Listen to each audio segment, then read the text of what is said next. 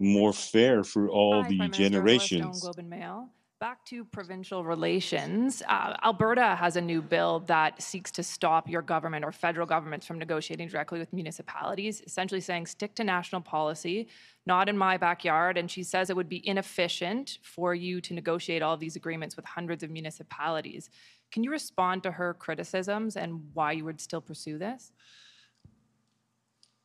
It seems like it was only a few months ago that I pointed out quite accurately that the federal government doesn't have a whole lot of direct carriage of housing, that it is very much a provincial and municipal responsibility. The federal government has certain responsibilities that we've been stepping up on since 2017, but I pointed out that this is not something the federal government can solve alone.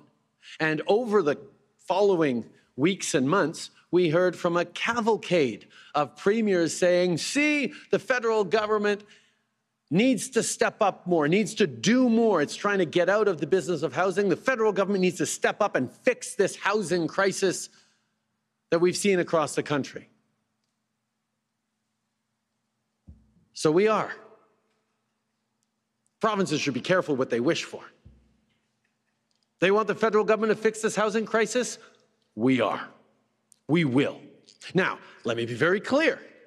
It'll be much better if the provinces continue to step up with significant ambition.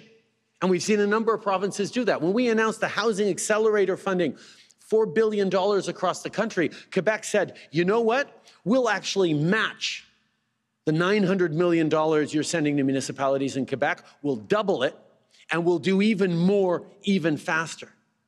BC came forward and said, you know what?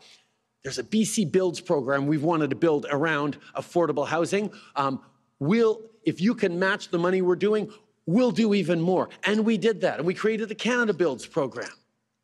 And we're working directly with municipalities that want to be super ambitious. The 3 mayors that are here today represent municipalities that signed housing accelerator agreements worth in excess of $150 million that's going to create 4,000 units over the coming years in this region.